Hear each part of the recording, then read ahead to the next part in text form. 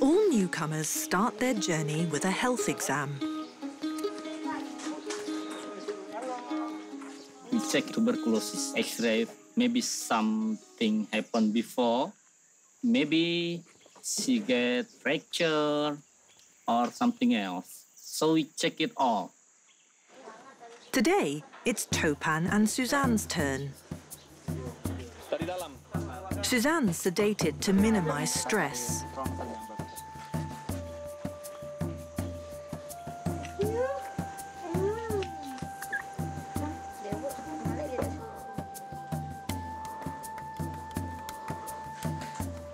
Throat swabs, blood tests, a dental check,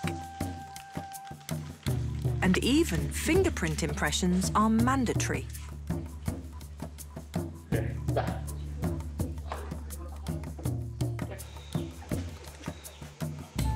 It's Topan's turn.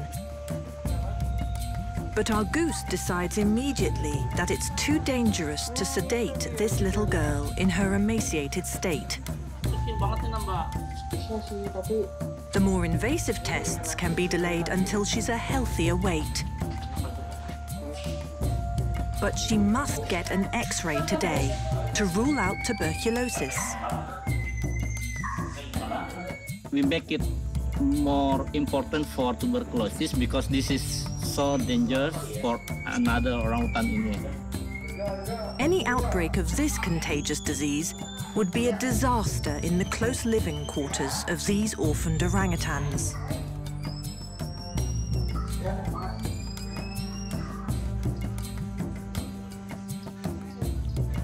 Thankfully, Topan's lungs are clear.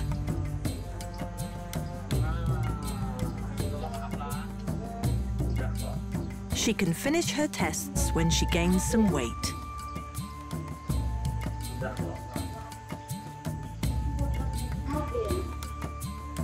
In the meantime, all 4 newcomers will complete a 4-week quarantine period. And once their health status is approved, they'll join the others.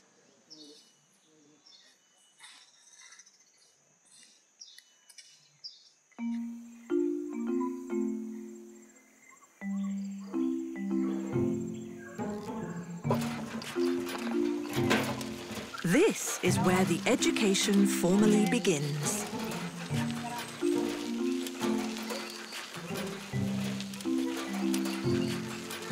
Each day starts with the school bus ride to their outdoor classrooms.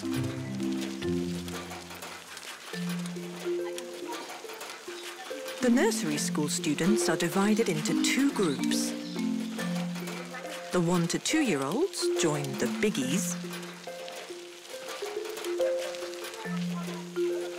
while those under 1 are in the littlies.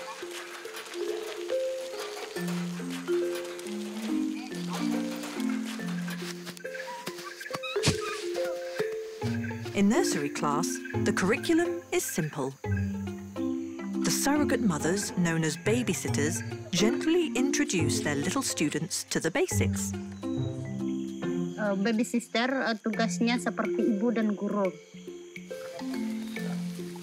Orangutans spend around 90% of their lives in the treetops.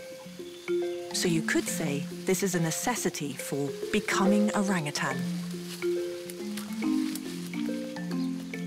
On pre-release Bangamat Island, Vista teaches her 5-month-old son V to climb by just hanging out in the canopy. But at jungle school, this is what happens.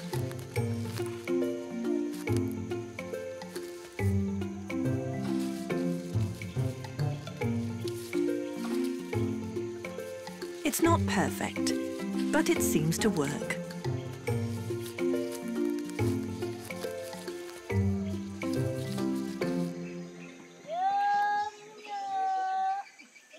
In Climbing 101, when the students are reluctant, their teachers will do whatever it takes to get them where they belong.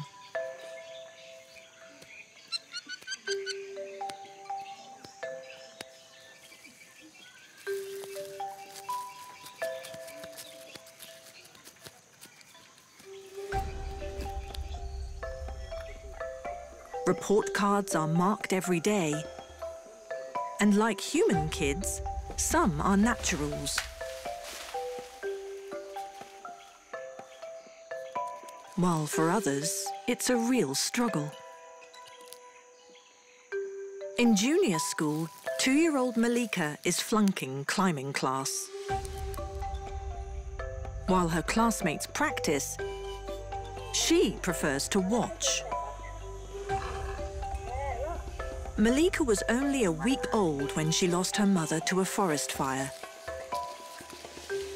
A village woman rescued her and raised her as if she were a human baby for a year and a half. She slept in a cot and wore baby onesies. It stands to reason that she's still struggling to be an orangutan. She must catch up, or she'll be held back when the others graduate to the next class.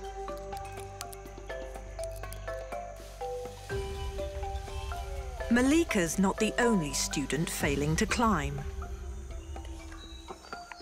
However, Beni cannot claim a recent traumatic backstory as an excuse. He's been at school for 3 years now and has adopted a curriculum different to his friends. This is what he likes to do all day.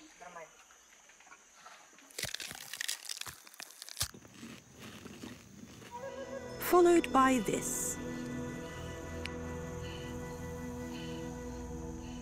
Then some more of this. Well, that built up an appetite.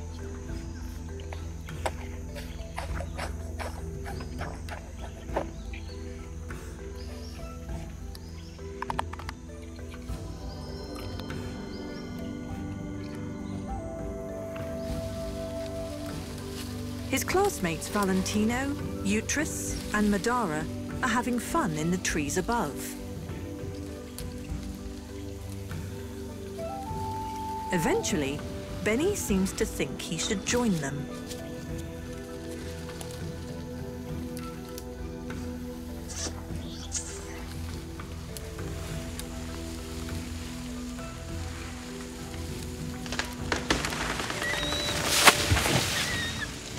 It's not that he doesn't know how to climb. The problem, because Beni really like a banana. It's really difficult for him because he's really fat. Oh my God. At over 60 pounds, he's twice as heavy as his classmates of the same age. And he hasn't yet learned to judge which branches can take his extra weight.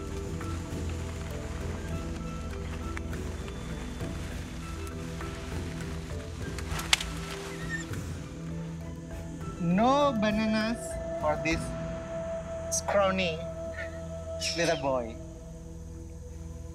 If he doesn't figure it out soon, Beni risks falling behind, and he could be held back. Hey Love Nature fans, be sure to like and subscribe to catch all our wild animal stories. Get closer to nature right here on YouTube.